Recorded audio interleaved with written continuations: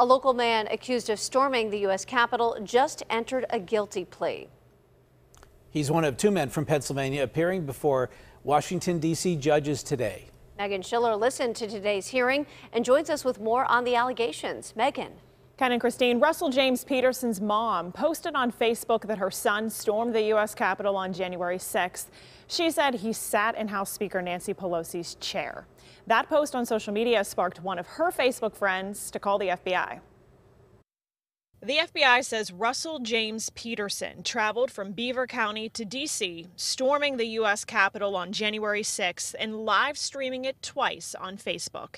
Investigators with the FBI posted these pictures, lining up the exact moment the Capitol's closed-circuit TV system captured Peterson walking through the crypt, cell phone up, live streaming. 8 months later, and Peterson appearing via Zoom Wednesday from his Beaver County home. He entered a guilty plea to a D.C. judge, meaning he's up against a maximum of 6 months in prison.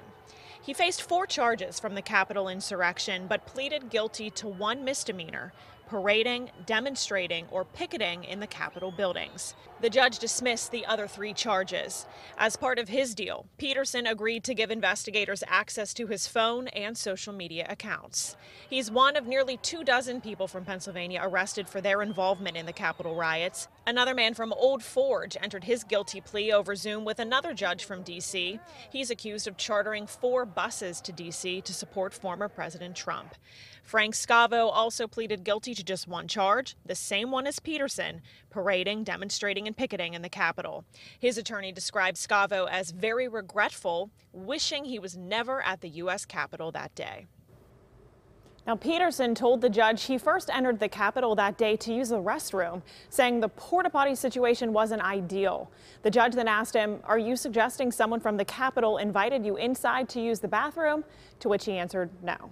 His guilty plea means no trial, and he'll face his sentencing on December 1st.